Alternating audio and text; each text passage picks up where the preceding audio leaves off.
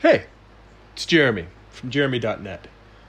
And I am finishing up this Medusa piece. And I figured, I'll just go ahead and run through the rest of it here. If you have not watched any of my videos before on a desktop computer in full screen, I would actually recommend giving it a shot with this particular video. Because just for a change of pace, normally I have it in a tiny little preview window while I'm recording the audio for this. But I just decided to watch it full screen. And I've got to tell you, looking at this on my computer full screen, it really does feel like it did when I was sitting at the table drawing it. Like, it really kind of puts me back into that whole mindset all over again. Like, I'm kind of re-experiencing it, which, is really interesting just to watch your artwork kind of unfold in that way, because I have both that side of me that's critical and analyzing things, but also I've got a little bit of detachment where I can appreciate some of the things that I tried to pull off here. This is definitely an ambitious piece for me. I don't usually do pieces that are full size. This is a not full size, but a large size. I think this was 11 by 14. Smaller than a comic book cover, but I don't usually do too many splash pages. I only usually do one splash page per issue. So this would fall into something in that category. But also, I don't necessarily put as much detail into my pieces as I do with this one. A large part of that is how much texture work there is going on with the statue. But there's also the number of snakes that I'm drawing here. It's funny watching me redraw this piece again, because as I go through here and work on the snakes, I can see little changes that I made to accommodate the size and complexity of the piece. Because once I start getting into drawing the coils of the snakes, I'm making an effort to work left to right so I don't smear the ink and put my hand in any wet spots. But the way that I usually work is I will work over the whole piece in one pass, like you saw in the previous video, doing the holding line. And usually by the time that's dry, I can kind of come back and start working on the detail. But with this, I really do have to be pretty careful to work left to right to not smear anything. And the interesting thing that I'm noticing here is that while I am pleased with the results, I'm happy with how this piece came out, I definitely feel like I need to improve at drawing snakes.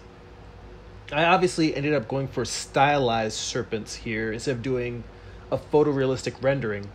A few other Medusa pieces that I'd practiced recently, I tried to go more for drawing all of the scales, and it became both tedious and it just didn't have an execution that...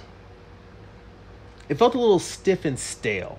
It was texture for texture's sake instead of actually really making it feel like a living, breathing serpent. Because I don't necessarily believe in... I'm more of a cartooning illustrator, a comic booky illustrator, as opposed to someone who practices realism. So for me, it's more important that something feels like a snake than it is that it looks like a snake.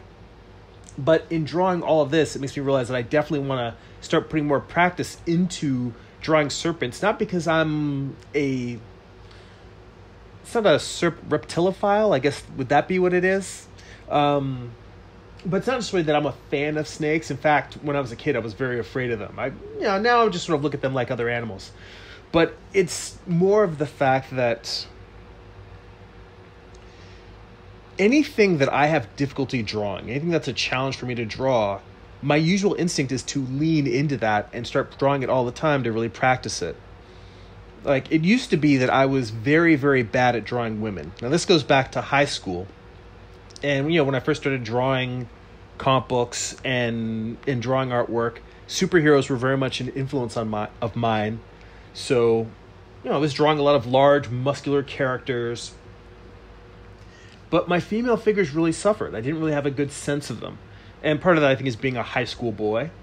I think part of that is that I hadn't taken any actual figure drawings. And if anything, figure drawing class has really helped me in terms of drawing the female form. But I made a concerted effort in my early years, like post high school, kind of like in college in my early 20s, to start drawing women all the time just because I was bad at it. And I think through that, I gradually improved.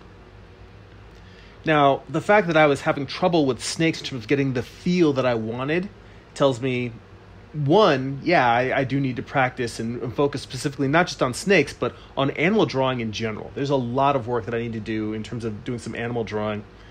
I just remembered at some point in this video, Khaleesi pops in, so I can always practice drawing one of my cats. I think every time I'm working at the table, at least once per session, if it's a long enough video, she'll try to get in there. But it's often said that comic book artists need to learn how to draw everything, because you're trying to create a convincing world. And it doesn't necessarily mean that everything has to be photorealistic, but it means that everything does have to feel like it's of a piece, that it belongs in this world. When you draw snakes, it should look like, in this world, this is what snakes look like. If you're drawing cats, it doesn't have to be a photorealistic cat, but it has to be a cat that belongs in this world you've created. And by that token, I very much agree with the idea that a comic book artist kind of has to learn how to draw everything. And there are still a lot of things that I don't draw very well. Animals are on that list. Environments, nature in general. I mean, city backgrounds are a little bit easier in the sense that it's grids and blocks and buildings.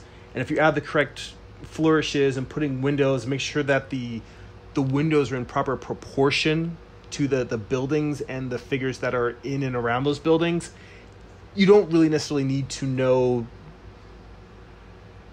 as much about how something looks. With buildings, you can kind of understand the structure of how it's put together and just follow the logic.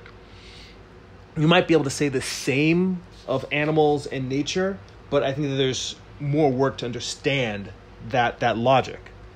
So this piece definitely was both a pleasure, but it's also humbling, because it reminds me that I can't sit on my laurels. I need to keep pushing and finding time to do not just my comic book work, but to study and learn how to draw the things that I don't necessarily draw as fluidly or as well as or as convincingly as I'd like.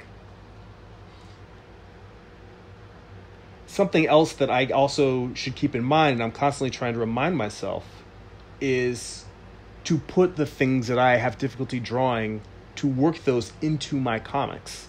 Because then the comics are the main thing that I am drawing on a daily and weekly basis. So if I remind myself, hey, put in more animals, put in more of this, more of that, more environments, then it's going to force me to practice these things and really start working on developing that logic and developing my own sense of style, my own sense of what these things should look like in my world. So that's something I also need to keep reminding myself of. But yeah, I'm overall pleased with the way this came out. The hardest part was staying focused, because it really is easy to get a little bit bored when you're just rendering these types of textures over and over and over again. And it's fighting to not put in lines just because there's a place to put lines in, but trying to get them to mean something and describe something. So yeah, I definitely need to work on these the scales and the textures for snakes, because these coils are convincing, but you could also just as easily look at it and feel like it's the coils of like large, thick dreadlocks or cornrows. Like it could also just look like thick hair.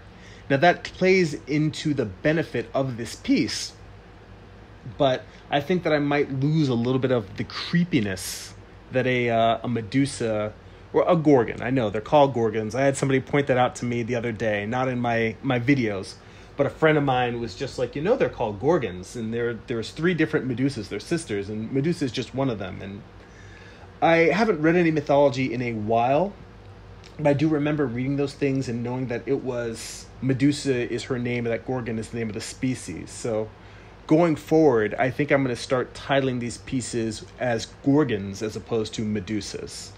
So, there was something else that I remember now I wanted to mention, or at least ask you guys.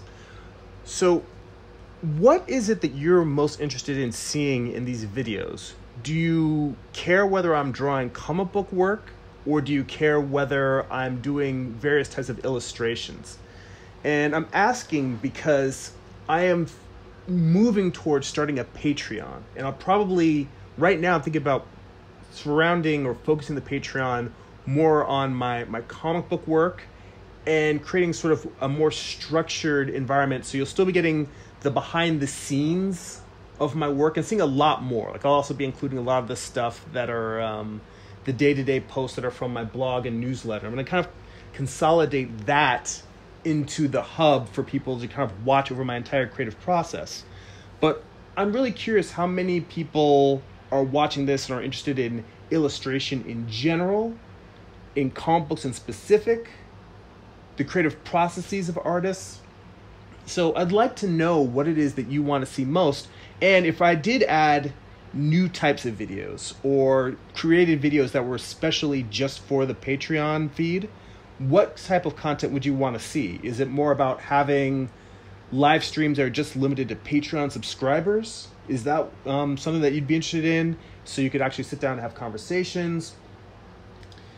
Are you more just interested in having bonus videos that you don't necessarily, seeing even more of what I'm working on a day-to-day basis? So there's a lot of different things that I could go to in terms of adding in to try and make this an experience that's worthwhile for you. But that's the main question: is what are the things that you get the most out of? Are there other Patreon supported YouTube channels that you watch that you feel like you get a lot of value out of? And what are the things that you enjoy seeing from them that you might want to see from me? Thanks for watching. If you enjoy these videos, please like and share them. Visit my resources page for free creativity tools and comic books at resources.jeremy.net. That's resources.gerimi.net. Also, visit my main website, jeremy.net, where you can buy my comic books, art prints, and more. There's also links to my Instagram, Twitter, and other social media accounts. That's it for now. Go be creative.